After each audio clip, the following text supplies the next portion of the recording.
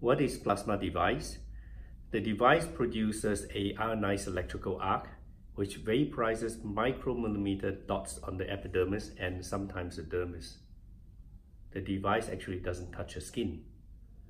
The ablation then causes the surrounding skin to contract, and the healing process also promotes new collagen synthesis. It is important to note that different plasma devices vary in wattages and frequencies. This results in different energy they deliver. In essence, some causes more tissue damage than others. Do also note that the devices designed are for specific indications. Higher energy is not necessarily better, as it depends on the condition treated and also the skill of the operator. Higher energy will cause more ablation. This leads to more downtime and also PIH and risk of scarring. What is plasma pen used for? In general, they can be classified into three groups: skin tightening, resurfacing, and lesions removal.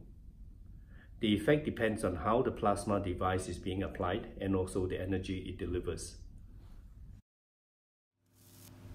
The first is skin tightening.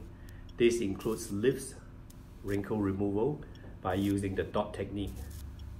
This is particularly effective for the upper eyelids in patients who are skin type 1 and 3, and also those who have thin and loose skin.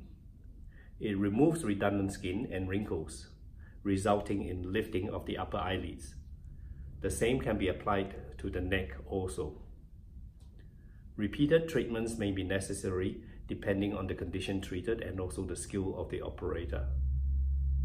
There are scabs which will fall off in about 7 to 10 days. Side effects include swelling, post-inflammatory hyperpigmentation in darker skin patients. The risk of scarring is low in trained hands.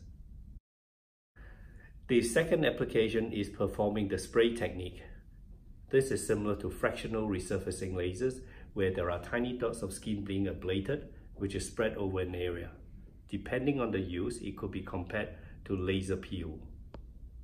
It ablates the skin in the upper layers of the skin, then peels off, and the result is new collagen formation. This can be applied all over the face.